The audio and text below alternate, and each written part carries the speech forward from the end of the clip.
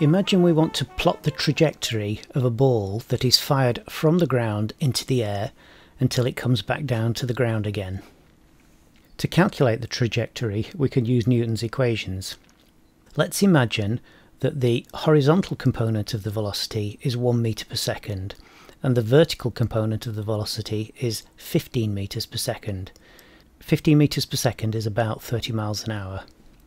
So we fire the ball into the air, it goes up, it comes to the highest point and then it falls back down again. Newton's equations are v equals u plus at, v squared equals u squared plus 2as, and s equals ut plus a half at squared. We'll define ux to be the horizontal velocity, so ux is equal to 1, and we'll define uy to be the vertical velocity, and uy is equal to 15. We also know that g is equal to 9.81 meters per second squared.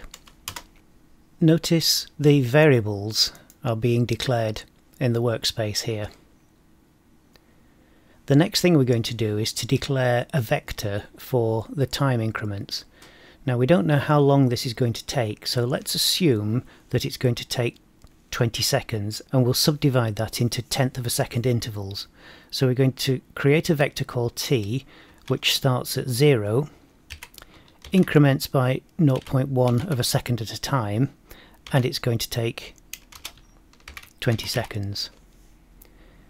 If I don't put a semicolon at the end, this statement will print all the values.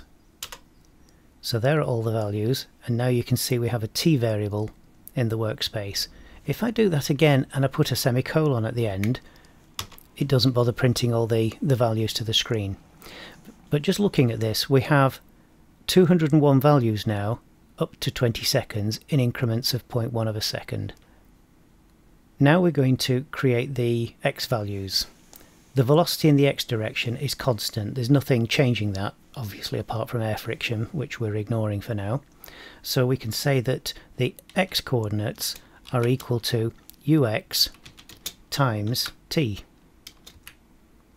I'll put a semicolon at the end, so that's been calculated, and notice the x vector has come into our workspace, and if I want to see the values of it, I just type x, and here we are, those are all the x values. The next thing I'm going to do is to calculate the y values. Now to do this, we're going to use Newton's equation, s equals ut plus a half at squared. So we're going to say that y is equal to uy times t minus, because obviously the gravity is working against us, 0.5 times g times t times t. It's a quicker way of saying t squared. So if I press enter now, I get an error. And the reason for the error is that I'm multiplying a vector by a vector here, and we can't do that. What I want to do is to multiply the elements of the vector one by one. So what I can do is I can write, if I type y and then the up arrow, it will give me that line back again. And what I'm going to do is I'm going to put a dot in front of these to say I want to multiply term by term, not vector by vector.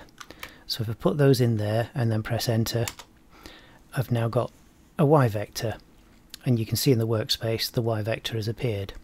So now all I need to do is to say plot x against y, and that generates a plot for me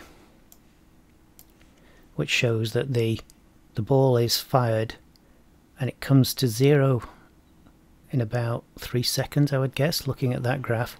So it's a long way underground, it's 1.6 kilometers underground, the way this graph has been drawn.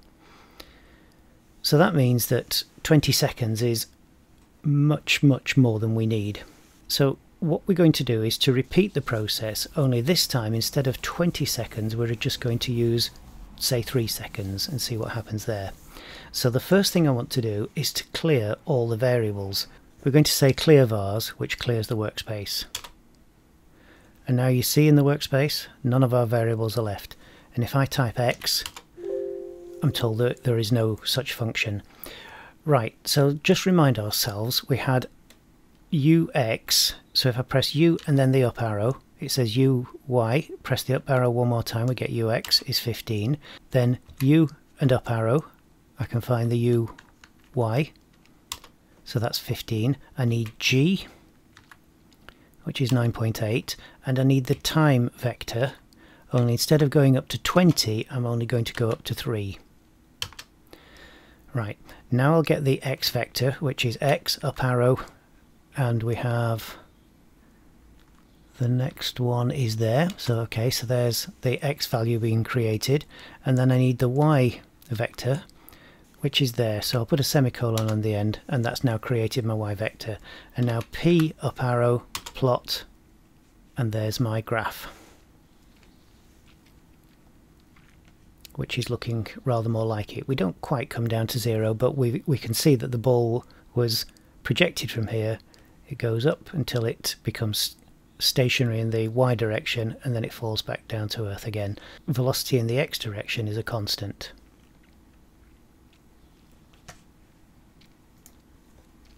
That's the end of this video on using the command window.